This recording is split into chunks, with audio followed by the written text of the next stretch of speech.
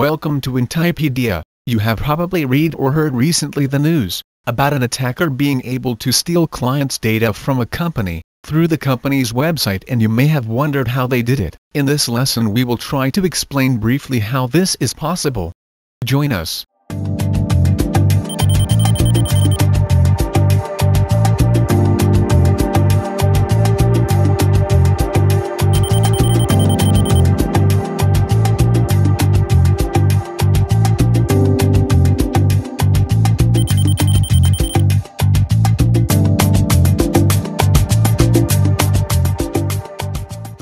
Many internet users may wonder, how is it possible for an attacker to access the sensitive information of a company when it isn't published on the internet through the company's website? For example, gaining access or even modifying the values of a company's database. Technical answer is much simpler than one would think.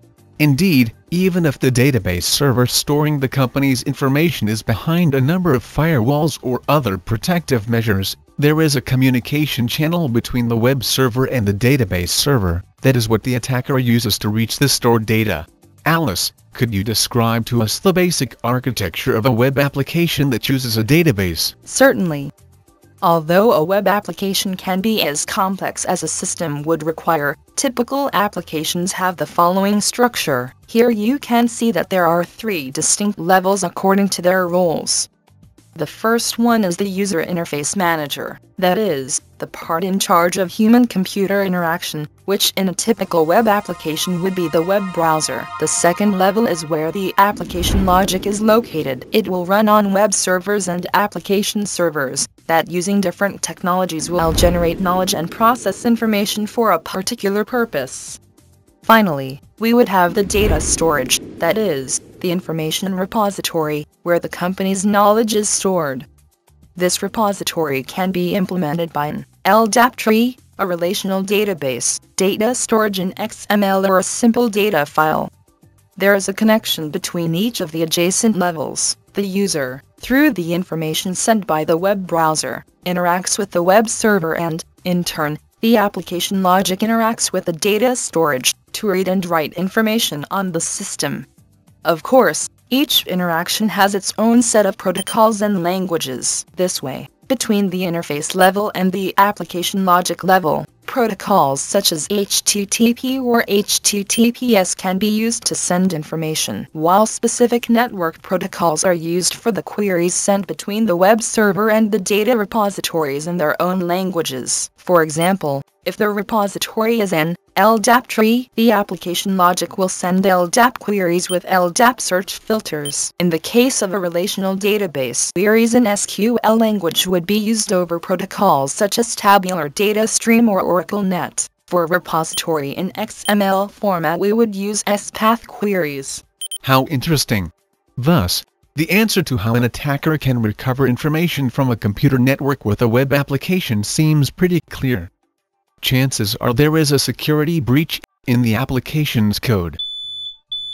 Currently, according to the Open Web Application Security Project OWASP, the 10 most likely attack vectors for these applications are A1 injection, A2 cross-site scripting XSS, A3 broken authentication and session management, A4 insecure direct object references, A5 cross-site request forgery, CSRF, A6 security misconfiguration, A7 insecure cryptographic storage, A8 failure to restrict URL access, A9 insufficient transport layer protection, A10 invalidated redirects and forwards. These attacks attempt to exploit security flaws in web applications and client or server with a specific purpose, like for example extracting information from a database. We will have enough time in the future to take a closer look at each one of them, but now we are going to explain the basics of one of the most famous and effective attacks, the SQL code injection.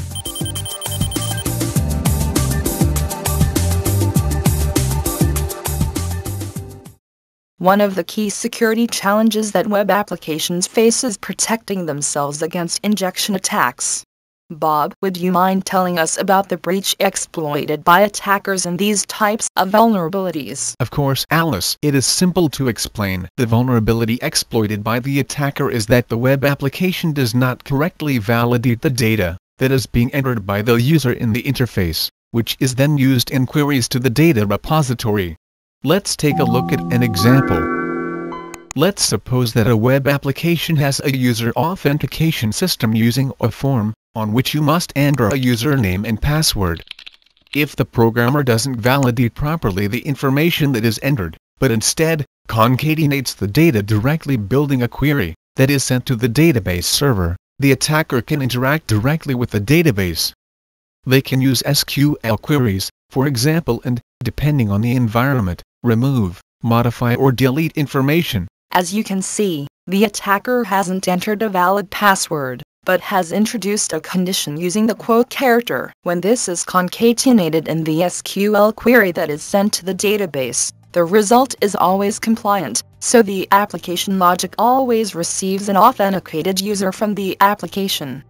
One may think that the vulnerability exploit consists only of using the quote character effectively, but it's not only that. The vulnerability is, in fact, that the data isn't filtered correctly. If instead of a login form with text fields, the attacker were to exploit the call to a program with a numeric parameter, it would be as easy as introducing a space between the number and the command they want to inject to be able to execute commands on the relational database. For example, something as simple as http www.server.com app.asp.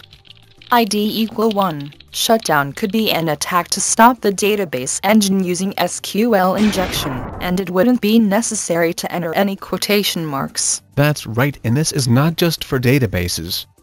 The attack can be performed successfully on systems with any type of data repository. You would only have to change the types of commands you want to inject, and then almost any command allowed by the engine could be executed. Of course, the attacker finds certain limitations, like the privileges that the web application account has inside the data repository engine, or the type of information shown by the application after executing the commands. That is why researchers have developed very refined techniques for extracting the information stored by the system even without ever seeing the data directly on the website. Yes, when extracting data from an engine, there's a distinction between inbound and outbound attacks.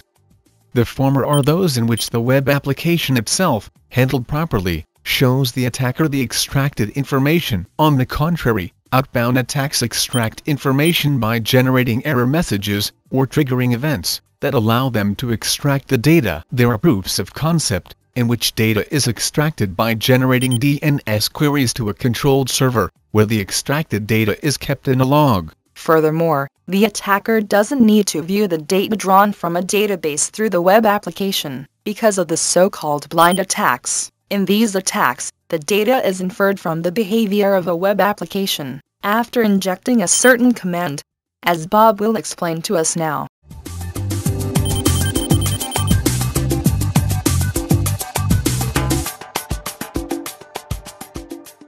As you said, Alice, when an attacker can inject any code in the queries that are sent to the databases, they can force changes in the application's behavior based on the different injections. If an attacker is able to find a constant behavior when injecting code with true values, and all the conditions of the generated query, meaning that all conditions are met, or a constant behavior when injecting code with a false value, meaning that the condition isn't met, then the attacker can construct a binary logic to extract all the information in the database. For a better understanding of this, let's imagine a simple environment. Suppose a developer has built a web page that displays a news article. The article is stored in a table inside a relational database, to which the developer has access using a simple query like select from articles, where ID = article ID.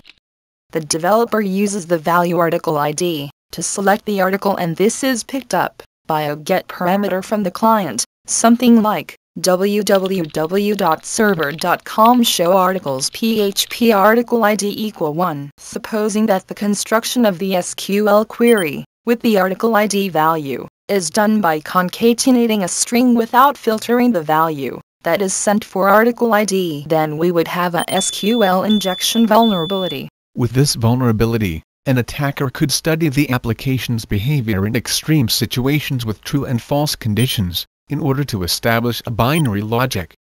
This way, they could inject something like http www.server.com show articles php article id equal 1 and 1 equal 1 and http www.server.com show articles php article id equal 1 and 1 equals 0. In the first case, the resulting SQL query doesn't change the application's functionality, but in the second case, the SQL query doesn't return any results. This would generate two SQL queries such as, select fields from table, where conditions and 1 equal 1 select field from table, where conditions and 1 equals 0. If the application displays different behaviors to these injections, such as showing an article in the first case and an error message in the second case, then you could extract the information using a blind attack. With these behaviors, the attacker would know that if an article is shown after an injection, this would mean that the condition entered gives a true result. But if an error message is shown, that would mean that the entered condition gives a false result. Therefore, to extract the information, the attacker could make injections of the following type: http www.server.com show articles php article id equal 1 and 100 select top 1 ASCII substring login 1 from users. This would be asking if the ASCII value of the first letter of the first user is equal to 100, if the user's name begins with D lowercase. Using this type of queries, it's possible to dump the entire database without even seeing the information. Obviously, it is possible to guess the names of the tables. This technique generates a large number of requests to the database that could be recorded in a log, or raise the awareness of an intrusion detection system. These blind techniques have evolved by analyzing the behavior of the applications and looking for different behaviors in all the characteristics of the result pages. Even the time delays have been used to recognize true and false values.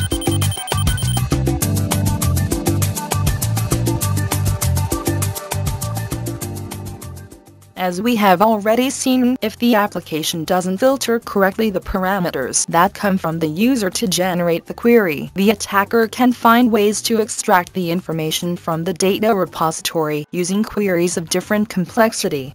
This requires a special emphasis on filtering the data that comes from the client. In development environments, there are advanced components for creating secure data mining queries, so it is advisable to use these types of components to create queries instead of doing it manually with the concatenation of text strings and variables. In addition, some of these integrated development environments come with static code analyzers that are able to detect such vulnerabilities through a comprehensive source code analysis. Well, that's all for today. At the Intypedia website you will find additional documents for this lesson. Goodbye. See you next time.